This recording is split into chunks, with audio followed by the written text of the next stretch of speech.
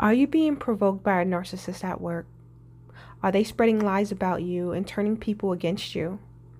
Do you feel isolated at work, and is it affecting your mental and emotional well-being? If so, keep listening. These individuals can be relentless in their efforts to break you, but there are ways to protect yourself and win against their efforts. Before I go on, be sure to give this video a thumbs up and subscribe for more videos like this. Also, let me know in the comments what videos you guys would like to see based on the issues that you are having. As a therapist, I have dealt with many that have dealt with toxic individuals and can gladly share my insight with you. So what are some effective ways to deal with the smear campaign at work? The first way to effectively deal with the smear campaign is not to talk about the other person or attempt to smear their name at all.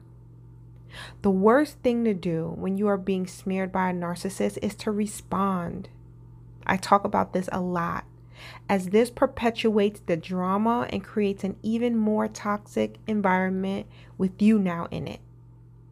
To a narcissist, a positive response means that you are being deceived, and a negative response means that they are winning.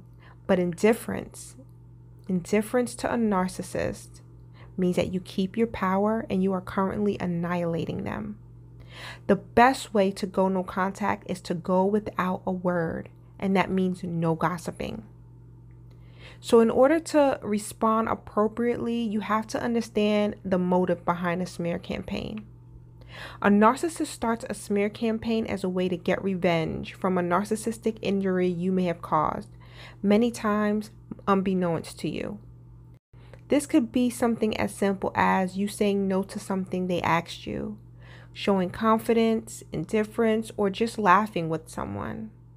I know it sounds pretty pathetic, but they are always seething with jealousy underneath. Therefore, when they initiate this smear campaign, it is to cause you to react and break down. They want to inflict pain.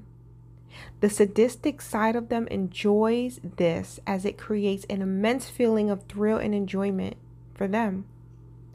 Also, they are trying to get you to defend yourself to them and other people and to also isolate you, which would cause you to come crawling back to them so that they can again reject you, but worse this time. It may be difficult for now for many of you to believe that this is their motive, but this is exactly what they do. And for more proof of that, check out MPD in the DSM. In order to thwart the intended plans of the smear campaign, when someone at work comes to tell you what the narcissist is saying about you, you can say something like, "Oh, okay, I have so much work to do. I can't talk right now." You can also say, "I try not to entertain workplace gossip." But whatever you do, do not entertain the conversation. Don't defend yourself or talk bad about them. Narcissists and sociopaths also love when others talk negatively about them because you are giving them your attention, and this feeds their ego. It shows that they are still in control of your emotions. But when you don't respond or you act indifferent, this sends them a clear signal that they have lost emotional control of you, and it infuriates them. Trust me, guys. Number 2, continue to be your empathetic, kind self, but have boundaries. This means that you are not going around kissing up to anyone to prove yourself, but you are still walking around with a pleasant demeanor. You are as wise as a serpent, yet gentle as a dove. You know exactly what's going on. What a narcissist hates most about you is your empathy. How does your happiness come from within? Why don't you have to cause drama to feel good about yourself? They cannot understand empathy completely because they are lacking this amazing trait. The Bible talks about people whose conscience have been seared with an iron. Doesn't this sound like a personality disordered individual? So smile, be kind, laugh when appropriate, be pleasant. When you ignore them and they see that you are still being yourself, not only will it cause them to react, eventually causing them to be exposed to others, but others will see how pleasant you really are as well. Not that it matters, because after all, you're just being yourself. Number 3, play dumb. When dealing with a personality disordered individual, you have to develop foresight. In the past, we were abused and only realized it in hindsight. Foresight allows us to be prudent, foreseeing the danger ahead and moving and planning in silence. This is a must when dealing with a narcissist, sociopath, psychopath, or a toxic individual in general. Playing dumb is an effective method at work. When someone comes to you with gossip from a narcissist about you, or you notice people avoiding you, acting different, giving you the side eye, you don't respond because you don't know what's going on, even though you do. You couldn't care less. You are there to work, and the people at your job are not your friends. You have boundaries, remember. You are there to do a job and go home. And when you play dumb, they won't bring anything your way anymore because you aren't feeding into the drama.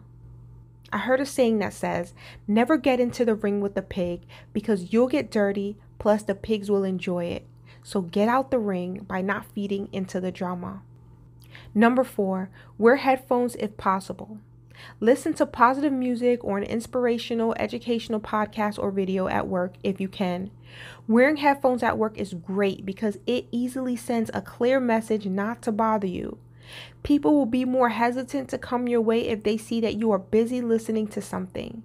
Plus, headphones allow you to control your atmosphere at work by surrounding yourself with positive messages, and this will keep you in a good mood. Number 5, let time pass. When you are not responding and you are being your kind self, over time, people will notice the discrepancy between what they're saying and what you're doing. It simply won't match up. Time will always reveal a narcissist because of their negative pattern of behavior. They cannot help this, guys. So people will notice after a while. Doing this causes them to show their hand because now they're infuriated that you're not mad, angry, frustrated, depressed, or trying to get them back. And how dare you act as if they're invisible? This is the ultimate wound and power play on your end. They will go into overdrive to cause you to react before they give up. Then they will choose another victim and people will see what's going on and avoid them. Of course, there will still be some naive flying monkeys that will always be loyal to them, but trust me, a lot of people will peep game. Remember that work is for work. We're not there to build a support system or to mingle.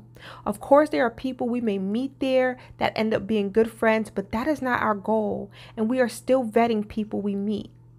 The only time we may have to say something to a narcissistic coworker is if they continue to harass us or they keep contacting us after work, maybe from like a different number because we're ignoring them and they're triggered by that. And trust me, this happens. And in that case, we may need to tell them to stop. And if they don't, we have to keep records and obviously consider speaking to HR. And on a side note, I just want to mention, make sure you're taking care of yourselves outside of work. It's so important to get in touch with what we need because emotional abuse, even at work, is taxing on our mental and emotional state.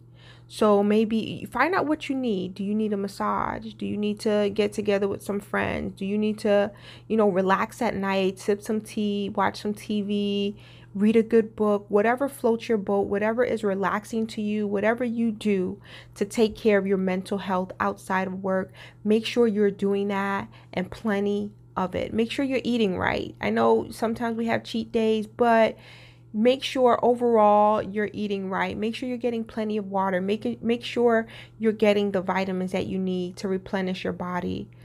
So that's all I have for today. Remember to like and subscribe. Also share the video because you'll be surprised at how many people need help with these toxic people. As always, you are absolutely loved and accepted. You matter, guys. Until next time.